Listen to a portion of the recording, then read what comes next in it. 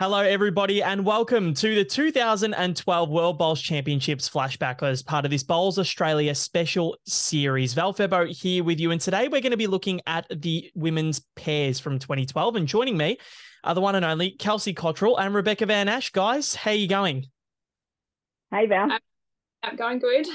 That's good. Now, we're going to test out your memories a little bit. Beck, I know you were just saying off air that we were going to be stretching a little bit. It is 10 years, so just first things first, when you look back at that World Bowls Championships, 5 gold medals, you won both the men's and women's trophies, an unbelievable series where every Australian bowler left with a gold medal. What are the first things that come to your mind? We'll start with you, Kels. The first things that come to your mind when looking back to that event. Look, I just am very thankful for all the wonderful photos because my memory's terrible. So it's nice to be able to look back on the photos and remember what an amazing experience it was, and not just the event itself, like the lead up, just the camaraderie with the team, the amazing memories that we have with the coaches and the staff. It was just a crazy experience, really. A bit of a blur, I think, too. Like, you sort of, everything happened really quickly, and especially those last few days of the World Championships when everyone was winning gold and you're trying to fit in a couple, a bit of a celebration here and there, and you're in the grandstands watching the next event, and just those days just flew. They went so quickly, and all of a sudden we're on a plane heading home, and it was just like, holy hell, what happened? And Beck, what are your memories? Yeah, a bit the same. It does feel like a bit of a blur. I do know that I still remember that as being the most enjoyable tour that I've ever been a part of. And Kelsey and I have been fortunate. She's done a few more tours than me, but we've been fortunate to experience some amazing ones over the years. But that one, it just holds such a special place, and I think probably because of the achievements. I don't know if I'm a bit of a sadist, but I think for me the blur is a lot of the successful stuff. I remember a lot of our fours, which is the only discipline we didn't medal in at the whole event, and it's the one that we never ever talk about. But unfortunately, my memories are a bit too fresh of that one. See, that's the funny thing. It's always, and you hear a lot of AFL players that have won so many things, and they say, I always remember the ones that we lost rather than the ones that we won. And is that more of a case with you here? Yeah, I wish it wasn't. That's the one I'd be happy to block out. But like our pairs game, for example, I can remember 3 ends or the 3 particular shots throughout the match that really stand out to me. And that's kind of it, I think. The rest of it does certainly seem a blur. All right, well, we'll ask you about that a little bit later on, Beck, but I want to ask you guys about the lead-in to the event at Lockleys. Now, Kelsey, you had been to a World Bowls Championships before. Beck, you hadn't. So, Kelsey, we'll start with you. What were your expectations going into this one? You'd played in a final, you'd won a silver medal before 2012. What were you expecting to do, and what were you hoping to do at Lockleys? Look, I think it's probably the first major event that I went to that I did have expectations. Prior to that, I was just a teenager, just living the dream, days off school, going away and playing for my country. How good's this? So I probably went into previous events with no great expectations. I was just delighted to be there, and and I was just a kid, new kid on the block. No one knew, what I was capable of. So to actually go to Adelaide with a bit of a target on our back was kind of cool. It was kind of made me feel quite grown up and quite, I suppose one of the mature members of the team by that stage. And I suppose the lead up, it did feel like I lived in Adelaide. I remember, lots of great memories staying at the caravan park right on the beach. I mean, we used to celebrate people's birthdays and stuff and go and have fish and chips on the beach. And, we had our roomies, and we had our, different little quirks. So, we got to know each other so well. We were just in Adelaide all the time. So I probably actually don't think I've been back to Adelaide since. I think that I've done my dash. But yeah, look, it was an amazing lead up. We had so much opportunity to play on the green. So we felt really confident about our chances going forward. And turned up to the World Championships, obviously wanting to win, wanting to do well, knowing that we had the ability to do it. And then, just, I guess, that little part of you that just hopes that you get that tiny bit of luck that you need. I think everyone needs a little bit of luck in one game here or there just to get you through a big World Championships like that. And, and it's sort of, I suppose, sort of paid off for us. Beck talks about the fours. I think that probably helped spur us on a little bit in the pairs as well, knowing that we had only the one chance left to win gold. And we were going so well in the pairs, and we trialled so well as a team leading up. I actually remember one trial that we didn't have in Adelaide. We actually had at the Wirrilla Bowling Club, and they put Beck and I together for the first time. I think we played, Beck, you might have to correct me here, I think it might have been Rudy and Leif, maybe. Yeah. A pairs game. It was like the last game of the trials. And yeah, I was sort of like, whoa, where's this come from? I've never played pairs with Beck before. And we went really well. We smashed them. And it was 20 odd shots, and I think we only played about 14 ends, but wow. Yeah. And then, yeah, next thing the team gets named, and we're playing pairs together. And then we went, another part of our lead up was playing at the Helensvale five-a-side. And we did really well there. I think we may have even beat the national coach. I may have even beat my partner Andrew at the time. We may have even beat Alex Marshall. Not sure. There's a few big names that we. I think I hate to correct you on this one. We did beat Alex Marshall. I think we did beat Andrew. The only game we lost was to Steve Glasson. I'm like, this bloke doesn't even play bowls anymore. What happened? We had him too. That's all right. At least you got Andrew though. So Andrew Howard, if you are watching, yeah, you can still live with that. But Beck, I do want to ask you as well, as your first World Championships. Now you played together. You were obviously very confident, beating some great players in the lead up. But how were the nerves for you? It was your first major event, and you've since gone on to have a very decorated career. But at that point, you hadn't won the Com Games gold or the World Championships gold. What were you feeling leading into Lockleys?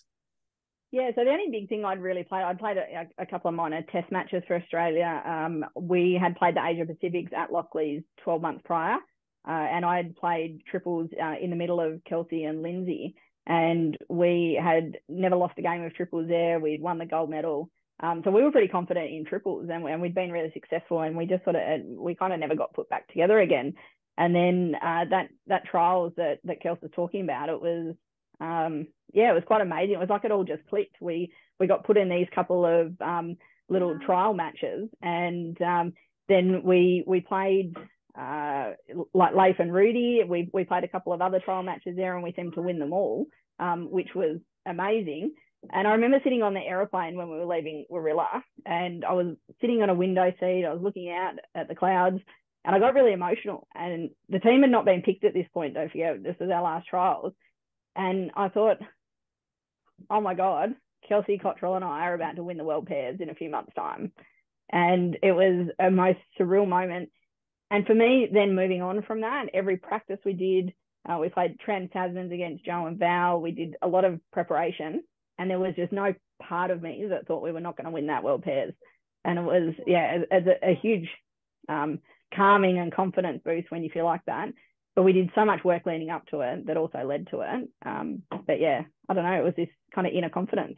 That's amazing. Well, I do love that. And you've got to have the belief that you can actually do it. And that's exactly what you did. And your first match was actually against Val and Joe, and you won that 17-11. So after you got that first match out of the way in the discipline, what was the feeling like between the two of you, where you're like, you know what, we've played them in the Trans-Tasman. These guys are bona fide champions. Have we actually got what it takes? Was that the next step of belief? Yeah, I think because we'd played that Trans-Tasman prior and stuff like that. I mean, we knew that Joe and Val were probably our biggest opponents leading into it. They were the defending world champs. They were undoubtedly, the best two in the world probably at that time. We had a hard section too, because we had them. We had Scotland, maybe like Malaysia. We had South Africa. We had a really tough section, and on paper, with these two relative, I mean, Kelsey was a known quantity, but I was very unknown internationally. And there was probably a lot of people thinking, oh, the Aussies might be easy beats here. So, but we played Joe and Val that first game. We'd actually played over at Holdfast Bay, who was the support for Lockleys. We knew it was a must win, because we just thought this can really set the tone for us, take a bit of pressure off. And, we can all of a sudden say, hey, we're here to play. We mean business. So I think that was probably a really important one for us to get it. And it was a hard day too. I think we might have had them in Scotland in almost the first day. And we were able to tick them off really early, which was nice. Very nice. And then you guys go up until round 7 unbeaten in the pool stages. And Kelsey, you run into a red hot South Africa who get the better of you. Now that loss, although you never want to lose, was that kind of like a loss that you needed to have just to say, okay, you know what, let's not get ahead of ourselves. We've still had a great tournament, but we just need to keep the foot on the accelerator a little bit. Yeah, I think as Beck said, you look at the draw on paper and we just had probably one of the hardest sections I've ever had when I've gone into an international event. You know, it was very, yeah, I mean, you listed all the countries that we had to play. So I think there was a good, like Beck said, there's a bit of confidence in the fact that we got our two hard ones over done with in the first day. So we were in a good position. So the fact that we lost against South Africa, it wasn't panic stations. It was we were very calm. It was just like, okay, yeah, we've had a loss, but we're still in a good position. We still played okay. We've learned something from it. We're not going to let it happen again, I guess.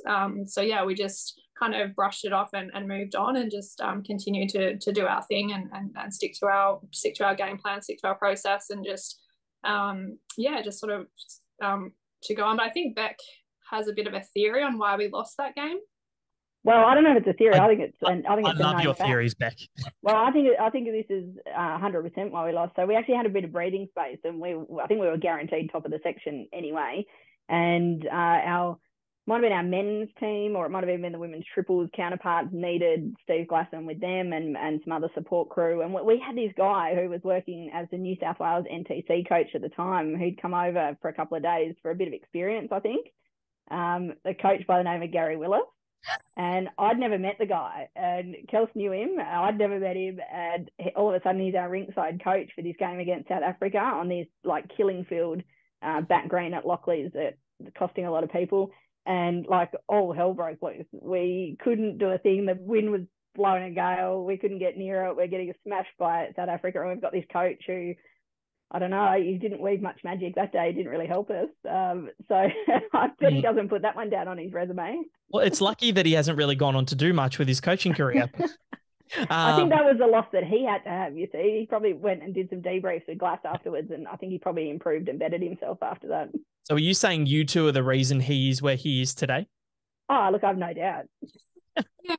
Very nice. Humble as ever, Beck. But you guys, and Kelsey, you mentioned that, you guys just went on from there. You were confident, a big win over Scotland in the semi-finals, 24-1, if you don't mind. And then you're meeting your familiar Trans-Tasman foes, Val Smith and Joe Edwards in the final. Now, at the time, Kelsey, you were a baby at 22. Beck, you also a baby at 24, combined age of 46. At the time of the final, Val Smith was 47. So you guys were very, very young at the time. And when you look back at that, were you in awe of who you're about to play? Because Joe and Val had both already been there and done that. Look, I think you always have to respect your opponent, but you've also got to be confident that you can beat anyone.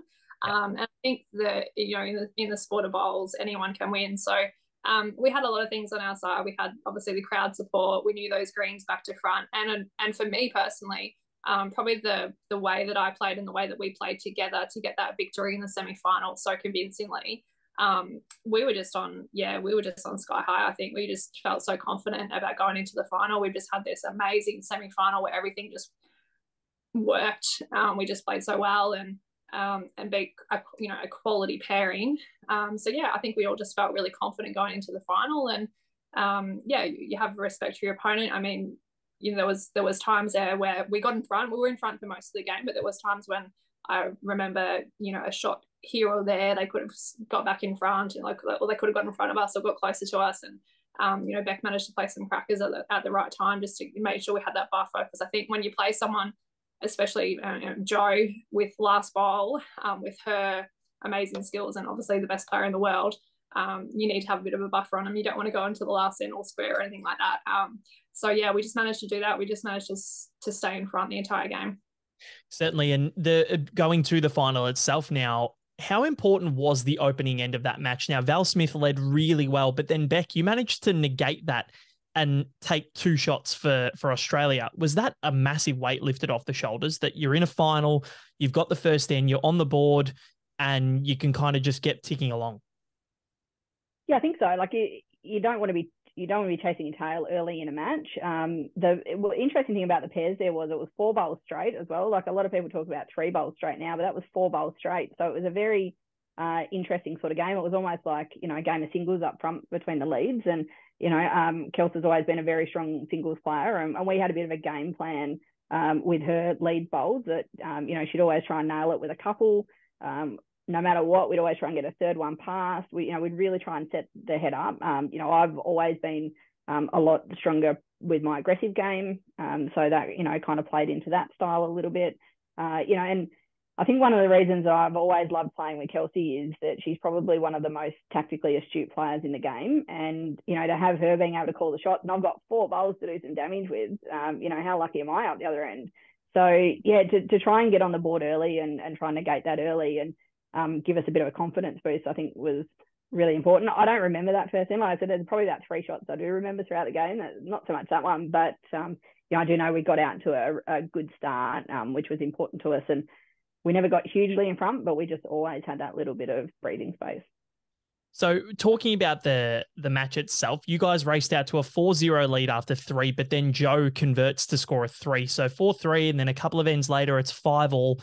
But then a few ends after that, Beck, you played a few bombs, absolutely, and these might be the 3 shots you remember, I'm not sure, but you played a few bombs, and the score ends up going to 9-5 after you've played a couple of weighted shots that have just hit the jack or disturbed the head.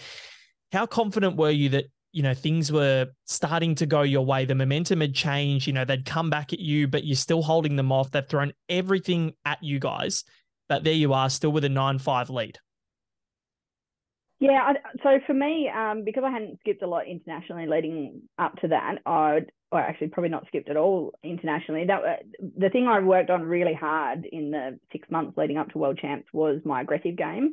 And, I sort of made the decision a couple of times to almost sacrifice events. And if the shot was to either drive or draw, I would drive as much as I could just to get practice at it and get confidence in it. And it was interesting, the golden nugget leading up to it, I made that call and was fortunate enough to actually to win the nugget with that aggressive style. But that was kind of a real defining moment, probably for me in my whole development in my career later on as well. So I think there was one particular one where there was a jack out on a boundary peg, and I had a very fine line to drive a bowl and kill the end or something. It wasn't respot back then. So those sort of things I think definitely made a difference and gave me confidence because I'd done so much work on that style leading up to it. I think Kels had the confidence in me to be able to call me on those shots. There was one particular one that I really remember, which I think was maybe around that middle part of the game. We were going away from the big TV end, and Kelsey had called me on this shot, and must have been the second bowl because I couldn't go up to the head, and I just had to trust the call, and I could not see what she was calling for the life of me. And it was just a draw shot between these 2 bowls. From where I was at the mat, it did not look like there was anywhere near enough room to do this, and I'm just thinking, oh, okay, I can't see it, but I had that much confidence in Kels as a lead and in her tactical awareness and her shot calls, and we had built up such a strong partnership that I thought if Kelsey's calling that shot and she's told me the way, then that's the way to go. And I was fortunate enough to get it. That's exactly when that bowl was. You had maybe an inch to draw to, and it was inch perfect, absolutely brilliant. And Kelsey, looking at your game as well against Val, it was a really tantalizing lead battle, very even early on. But you started to get the upper hand and really set back up well. What was the key to maintaining your focus throughout the contest? Look, it was a hard game for me because I'm probably different stages in my career being a bit of a perfectionist. Like if you're not on the jack, it's just not good enough.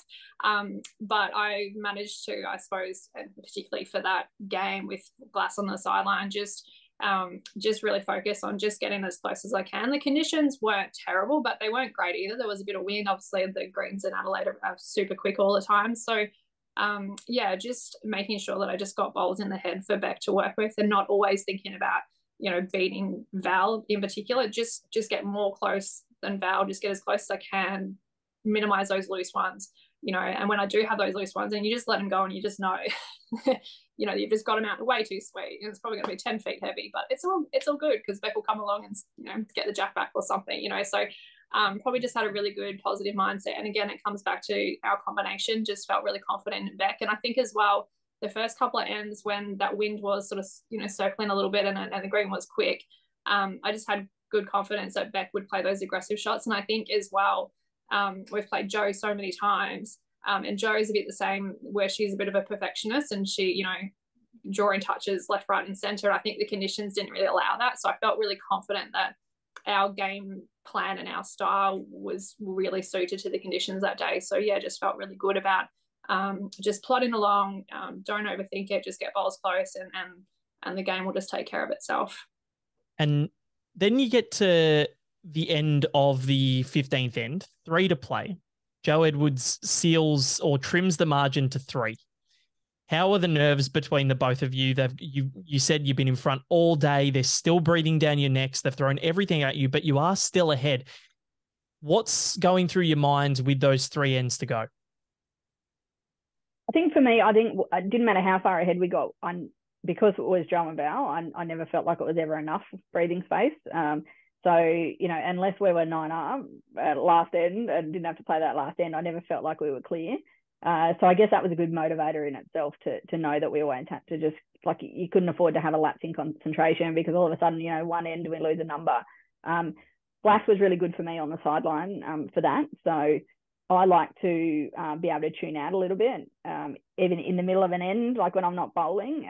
So I used to be able to just go over, I'd have my drink bottle next to him. He would just talk about something that was absolutely irrelevant to the game. Like, he might crack a joke, he might just point something out in the crowd that was funny, just something just to calm me and actually take me away from the game, because then that helped stop the nerves build up or the stress of the score or anything like that. So just having that, being able to actually take myself out of the moment was actually probably really good for me. But again, I think I don't know, I had this real inner confidence in the two of us that we wouldn't take our foot off and we just keep playing our game instead of worrying about them. Well, you didn't. And the final end, they needed 3 to take it to an extra end. But Kelsey, you were right on the jack. And then Beck, you just put one in after they split the end wide open, because Kelsey was right on it. Heavy weight from Joe, and then you got yours in. What were your emotions when Joe Edwards stepped up to the mat, and we'll start with you, Kels, and you knew that she'd missed? What were the emotions? I think I'm starting to feel them now, just thinking about it.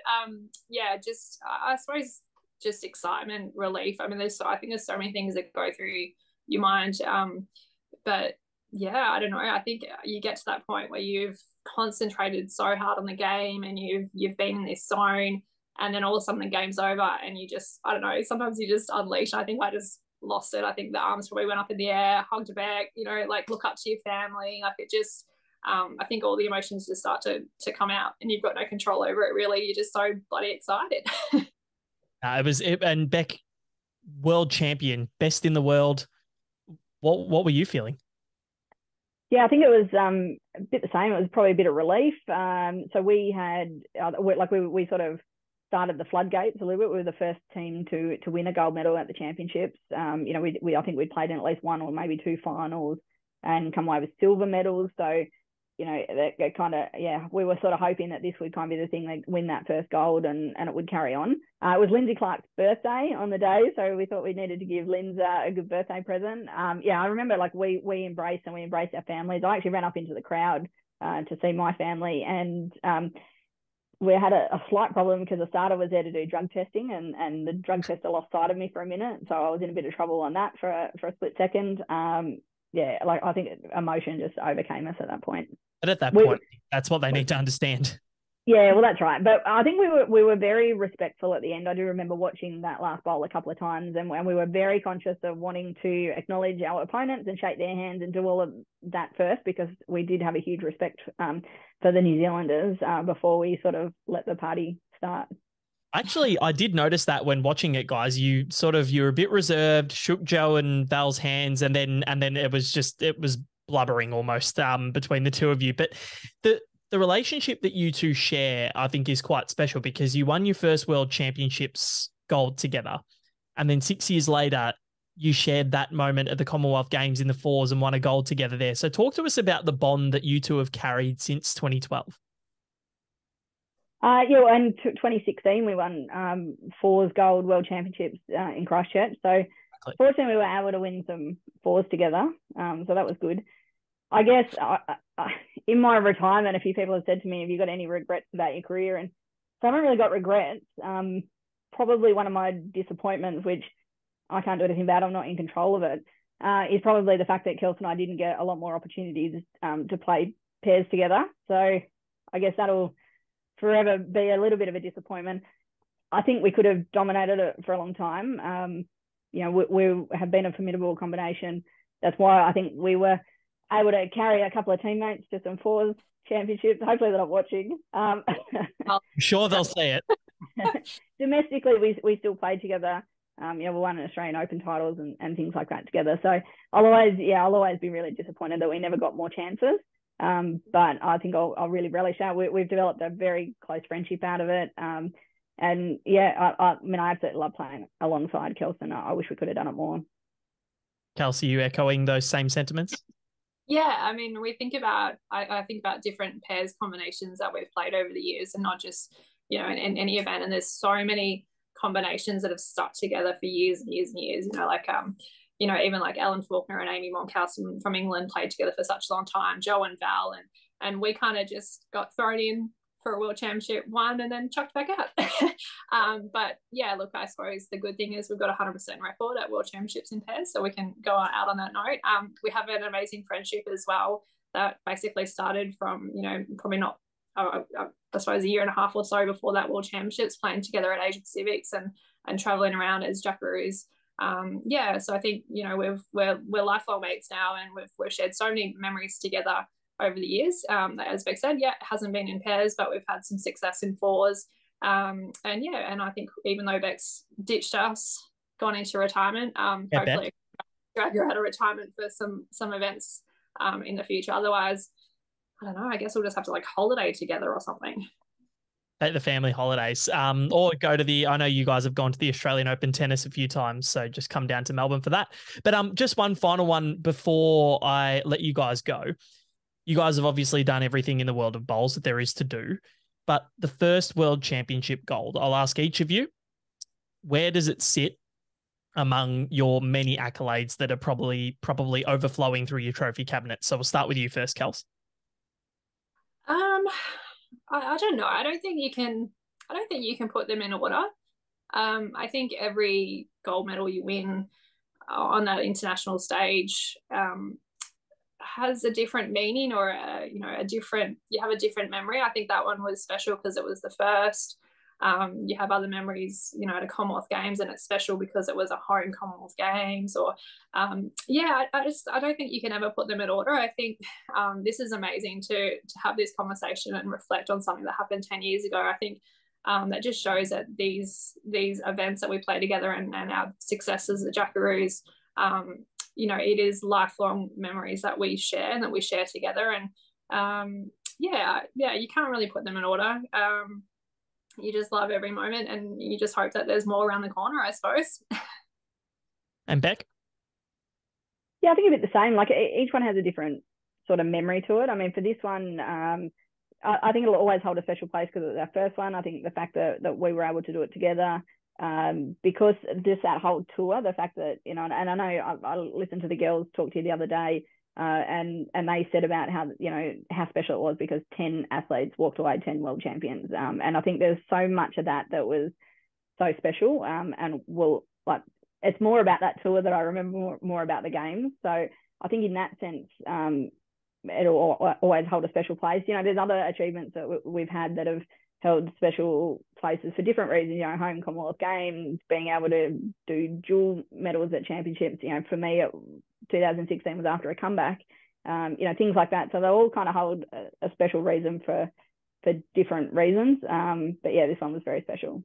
Well, guys, it's been an absolute pleasure sitting here with you and recalling the 2012 World Bowls Championships, your very first of many, many, many major international trophies. So congratulations again, Beck Van Asch and Kelsey Cottrell. Thank you very much for joining me here on Bowls Australia's World Bowls Championship special. Can I add one last thing? You certainly can. I haven't watched the other ones yet, so I apologise if I'm doubling up. But I just want to say, on behalf of the Jackaroos, that one of the biggest memories for me of that World Championships is our special bond that we had with Dalsey, our former team manager who passed away. And I just want to say, on behalf of the Jackaroos, we think about you all the time and we love you. Beautiful. A beautiful way to end. Kelsey Cottrell and Rebecca Van Asch, thank you very much. Stay tuned to Bowls Australia's social media and YouTube channels for more of these specials, because we've got plenty more coming. As we recall back 10 years ago, a full decade, to that wonderful event at Lockleys.